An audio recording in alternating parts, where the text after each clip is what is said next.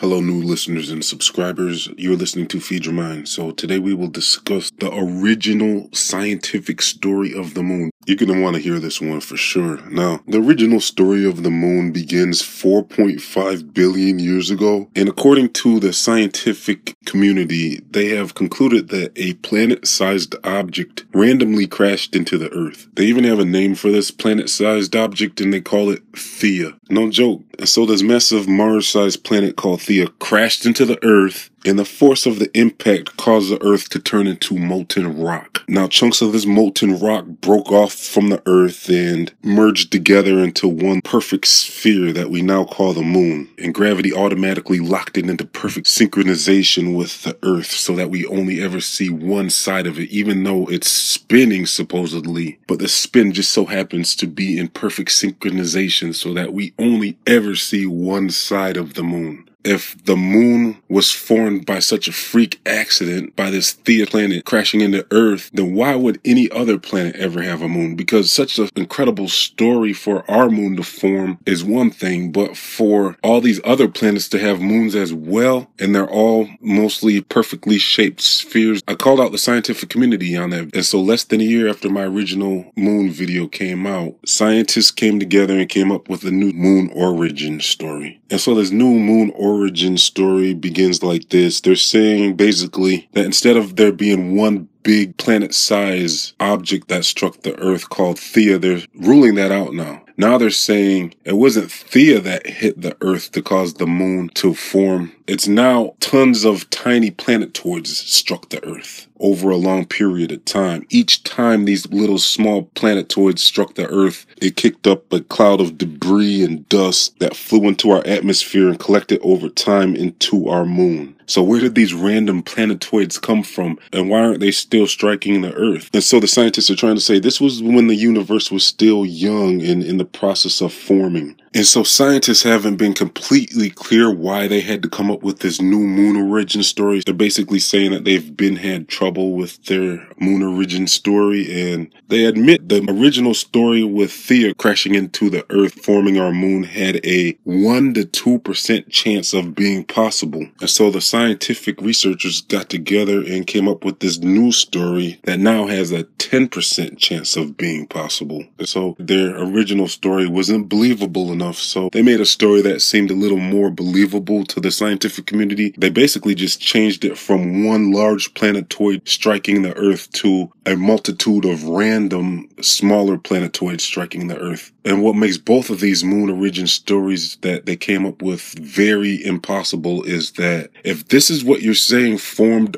our moon, why would all of the other planets have moons as well? It just wouldn't make sense. If you're saying that it took all of that for our moon to form, then are you saying that this freak accident was repeated on all of the planets? So all of these planets all had small planetoids striking their surface until the dust debris flew up in the atmosphere until it collected into a moon that just happens to reflect the light from the sun, providing a convenient night light for us. At the very least, for it to be locked in such a perfect way, where not only does it face us at all times, but it also has a moon cycle where it lights up perfectly for us as we can set our calendars to it. And we know exactly when the full moon is coming, and we know exactly when the half moon is coming and the new moon and whatnot. And so for the moon to display such a perfectly organized timekeeping system for us, we must conclude that at the very least, this is definitely showing signs of being intelligently designed. And so once again, science has to change their story to make more sense out of their original theories that have to do with the Big Bang. Because if you have been teaching that this Theia planet existed and ran into the Earth to create our moon, then it turns out you have been telling a story that is completely science fiction. And so this original story of the moon, of how this planet-sized object crashed into the Earth, I would actually expect from a heliocentric solar system model, because there should be no order in a heliocentric model. You scientists keep on saying gravity is the magic answer to everything. You claim that you're scientific minded, but